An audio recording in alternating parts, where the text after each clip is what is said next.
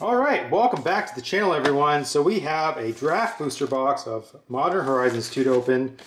There it is in all of its glory. Broaden your horizons. So let's get right to it. Now, if you know me in the past, I typically don't like to have expectations for a box because then, there's less chance you're going to let it down. But in this case, I'm going to go with some expectations because that set booster I opened wasn't that great at all. So I'm hoping for, let's say, a couple fetch lands. I want a Void Stalker, another Hierarch, because that would give me a playset. Let's see what else I'm looking for. Definitely at least one Urza Saga. And let's get one of the spicy mythics. Let's look for a Grief or a Ragavan. Let's get one of those ones, right? So, and of course I want as many Dragon Rage Channelers as possible, but given that they're one of the short print cards, it's going to be a little more difficult. So I'm going to pull those out, even though 99% of them are going to be not great. But we're still going to go hunting for whatever we can get. So our first rare reprint is going to be a Karmic Guide. And we get an old bordered Scalding Tarn out of our first pack. So, funny enough, this is actually kind of funny. The Scalding Tarn is like the one retro old frame that I did not buy yet.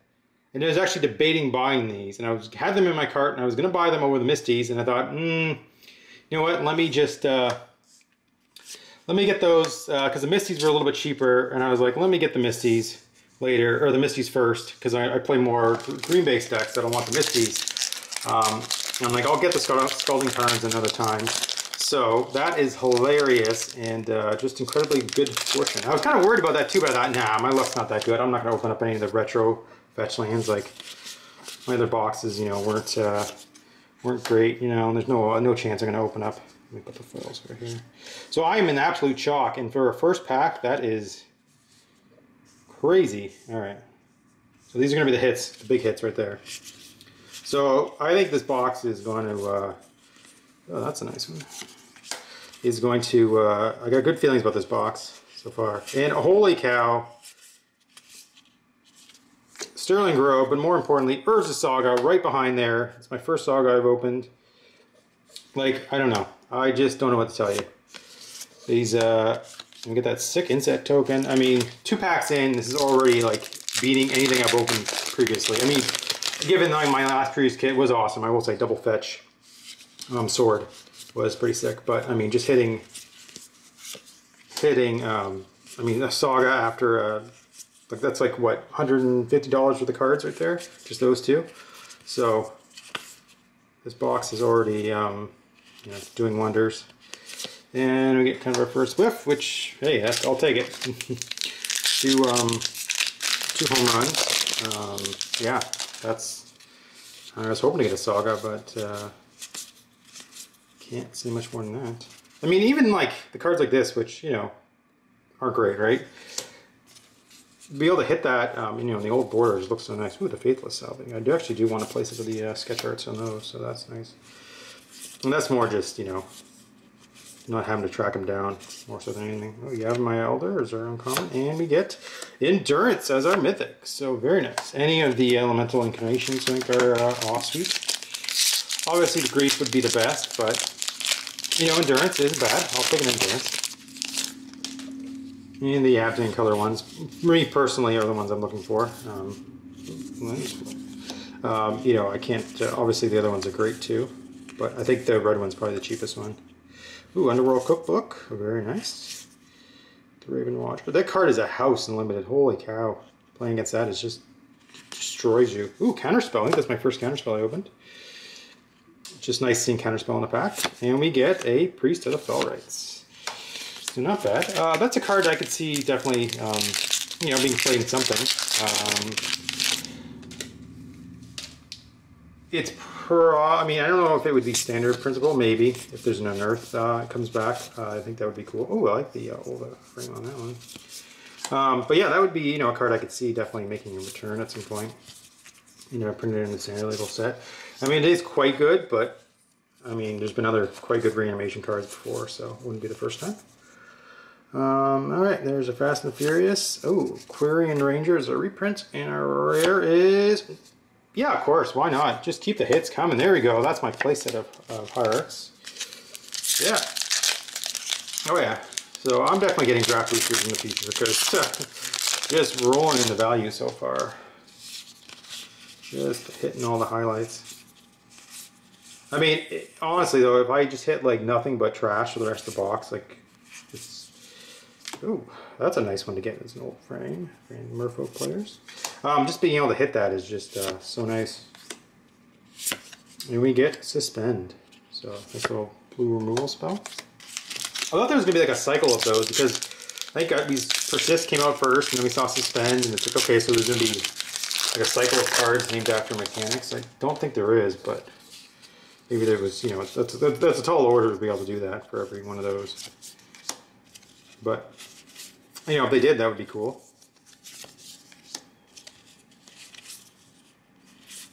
Alright, there's another some more. Ooh, Squirrel Sanctuary is nice. Hit. A Mox Monkey.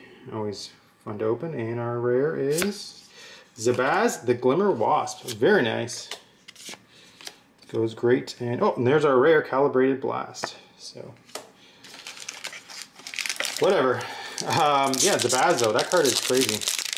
I actually had to look it up because we were playing with it the other night on Spell Table, and I had to look up the ability because when you think about modular, right, there's actually like two abilities, right? One that puts the counters on the creatures, and then one that when the creature dies, you get to put the counters it had onto another creature, artifact creature. So I had to actually look up to see like the first ability of modular is actually static, and the second is a trigger. So this actually will put an extra counter when you move the counters over. So it doesn't give itself a counter, obviously, which is even more confusing because that's one of the things that's stated on another cookbook's awesome. On the page for it is like, oh, it doesn't get an extra counter to itself. Well, it doesn't give extra counters to anything with modular. It's only when it moves the counters. Extruder is our reprint, and we get Subtlety. So not too bad. You know, I'll take any of the elementals really, incarnations. I'm sure they're all going to see play at some point. That's a nice hit. And we got something shiny. It looks like a Dermotaxi. So maybe I'm just guessing. Ooh, we hit Titania, Priest of Argoth. Protector, sorry, of Argoth. And we did hit a regular Dermotaxi and a foil Dermotaxi. Ooh, a Timeless Witness. That is sick. Look at that, a double taxi hand there. Man, if the taxi was good, oh. A mythic, foil rare, and a regular rare. I mean, I know that Titania isn't an expensive card, but it's I do like me lands decks. And I love the art on that. The Kev Walker, old school artist. Has kind of the hermit flavor to it. Alright, and we get, ooh, a Squirrel Sovereign in the old border. That is very nice. A Chainer, Nightmare Depth is a reprint, which I know is not an expensive card, but man, that card is awesome in Limited. Our rare is Fury. So we've hit 3 of the 5. Probably the 3 least expensive of the 5, but hey, I ain't gonna complain. That's man, that's a lot of. I think it's been all of our mythics. No, 4 mythics, and yeah, 3 of them have been incarnations. So the hits just keep on coming. Ooh, Bone Shards in the old frame.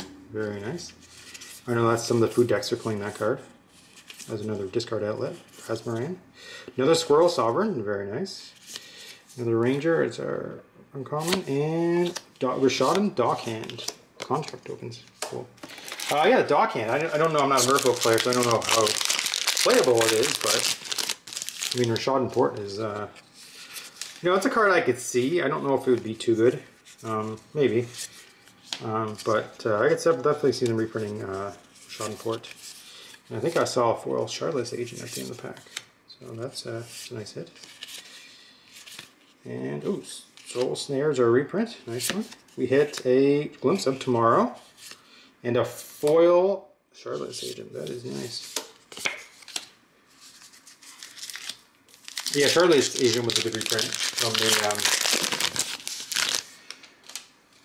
oh, I can't remember what those are called. The ones with the land, the format you played with the Plane Chase. I don't remember. Oh, Abundant Harvest. Or Common Abundant Harvest. A lot of people thought it was going to be rare because of the archive card. And we get Chance Encounter reprint. And to go along with a Brea's Apprentice. Okay, let's move this over here. So yeah, pretty sick. So that was that 4 mythics so far. Let's keep the hits going. Ooh, Ornithopter. Another sketch art, Abundant Harvest. Which I think if the whole deck was those, it would look kind of weird. But I think, you know, as just having a couple of playset or so is pretty cool. Ooh, a Factory, very nice. And we get Verdant Command. So we're kind of hitting the, you know, the kind of pick and shovel cards, they call them. You know, the stuff that's maybe playable. But, you know, certainly not to be a lot of value. But stuff that, you know, if you need it, it's nice to have it. Wow. So many alternate art cards. Hunting Pack. Which for the longest time I didn't actually realize was a reprint, which is funny. And we get another Scalding Tarn. And I dropped a bunch of cards on the ground. So let me go get those.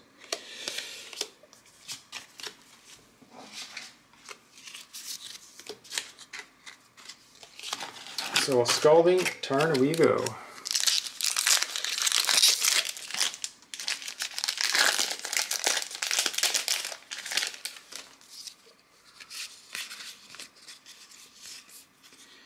Slip through turn. Steep step through turn, not slips. I think we're going to get a place out of these Terminal Agonies. So if there actually was a Madness deck that ran them, then I'd be all set. Okay. And our Milliken is our reprint, and our rare is Out of Time. I think that was one of my previous foils. And we get a foil Ethereum Spinner. Along with an Elemental.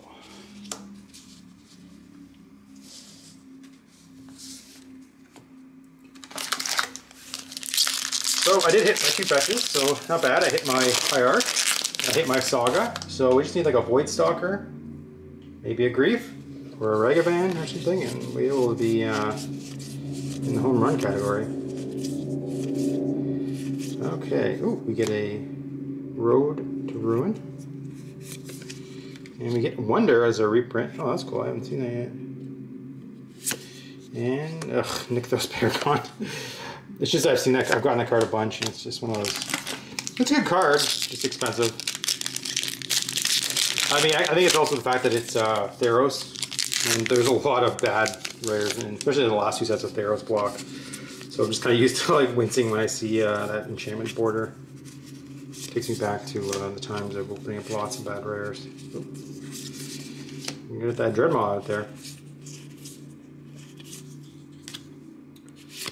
Ooh, Braids, nice. And Thought Monitor, very nice. So we're going to play Affinity. That's, I think, one of the cards that's being played in Affinity right now.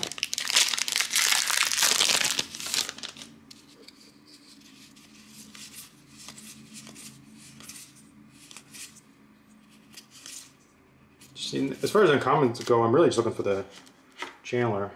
That'd be sick. Seal of Removal, very nice. And again, from my first set. Nemesis. Very cool. And there it is, Dauthi Voidstalker. Yeah. Nice one. When I first looked at it, I was kind of like, oh, this card is so good against, like, I don't even like it, right? It's like, oh, this card's too good against any graveyard deck. You just have to take it out. You know, like, what does Dredge do against that? You can't do anything. But then I was like, well, it makes the Dirtly decks I like to play better, the 50-50 gun style decks. Ooh, a nice Hermit. Sketch art. I think I've seen more of the Brainstone like with the old border. So almost like, this almost looks like the special border to me. Another Hunting Pack, and we get a Dress Down. Wow. Yep, that holds true to my rule from a long time ago that if it's blue, it's probably bad. You know, the Monitor isn't bad, so it's not a hard and fast rule, but in general, if it's blue, it's probably not great. Ooh, another Salvaging. I think that gets me almost towards a playset. Ooh, Blazing Wall, and that's a nice one. And we get a Patriarch's Bidding reprint, and Nettle Cyst. Okay, so I think that I've seen that pop up someplace, and then we get a foil Blacksmith Skill. Yeah, I've seen that pop up a few places, the cyst. I don't know. Like they tried to, I think, that kind of style before, so we'll see if this one's good enough being a living weapon.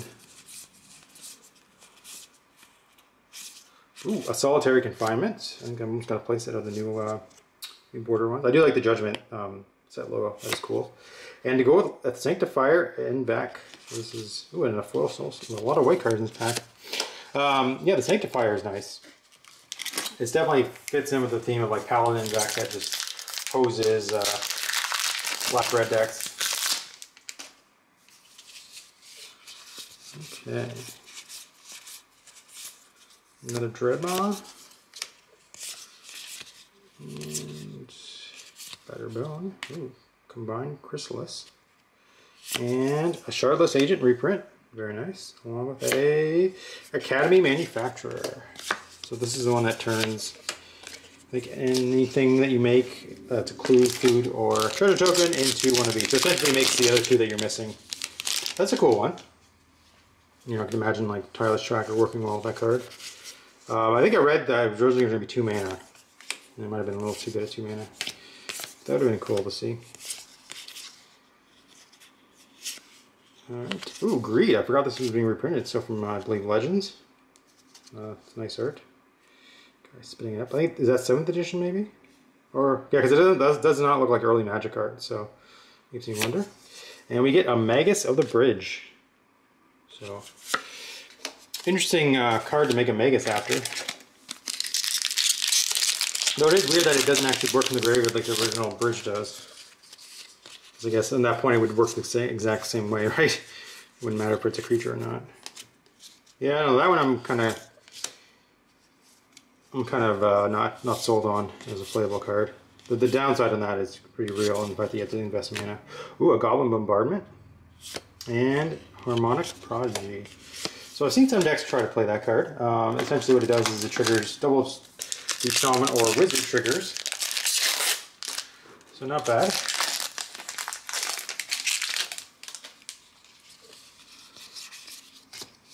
Also, we get a lot of alternate frame commons and uncommons. Oh, that's got to be my set now. That is awesome.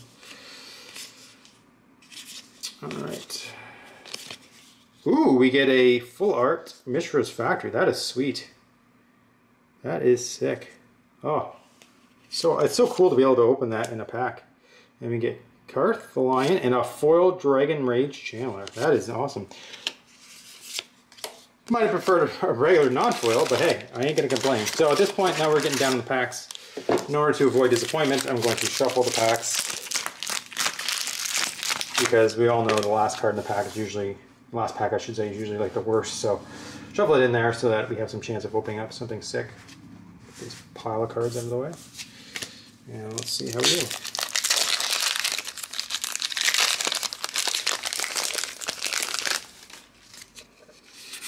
Okay. But yeah, opening up a full art card like that is sick. You know, I know it's probably not expensive, but it just looks awesome. Be able to open that in a pack of Magic is something I don't take for granted. Okay. Milliken into Torak Dreadcanter. Nice. Very nice mythic. I mean, I know he's not expensive, but he is cool. I mean, when I first read him, I thought, okay, so you basically have to always kick him to get the ability, and it's like, okay. Then I totally forgot the middle of part where he gets counters, so you're not just kicking to get just 2 discard, you're getting 2 counters as well, so very nice card. Very fun card. That's a card I actually needed too, as a Power Depot. Ooh, Angelic Curator is our reprint, and we get Gaia's Will. So that is a card, Foil Ranger. That is a card that when you first look at it, you're like, wow, you're getting Yawgmoth's Will, like that card's broken. And then it's like to spend 4. Yeah, it's more like definitely a combo piece, I think, as opposed to like the original Yawgmoth's Will, which sure was a combo piece. Ooh, Prismatic Ending is nice. But it was also just like a value card, right? You could just will on your turn for value. Rakdos Channeler. There it is. There's a regular Dragon's Rage Channeler. Very nice. Mog Salvage. I Do Love Me a Nemesis reprint. And our rare is Search the Premise. So support again for the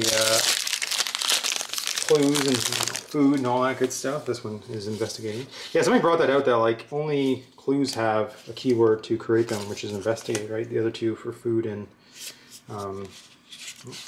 For food and what's the other one? I'm having moment here. For food and treasure, sorry, don't have a keyword to create them, right? It's not like you cook food or something. Ooh, another harvest. Plantung yearling and young. I love these, like the young necromancer, the yearling, all these callback cards. And we get an alternate art Lazatop Chandler. Our reprint is Patrick Gnomes, and our rare is Dam. Hot Dam. That is a nice one. And Wave Sifter. Okay. So actually, let me move the wool over here. There you go. All right, we're down to 5 packs. Let's see if we can. I don't know if we're gonna get greedy enough to call for another mythic, but let's get greedy and call for another mythic.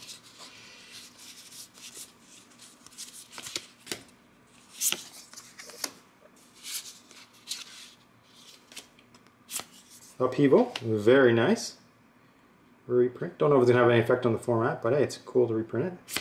And we get Bloodbraid Marauder. Huh. So that is a card that wouldn't surprise me if it saw play, but also at the same time, I'm not expecting it to. You know, obviously that fact that you have to have Trigger Delirium in order to get the abilities Cascade, right?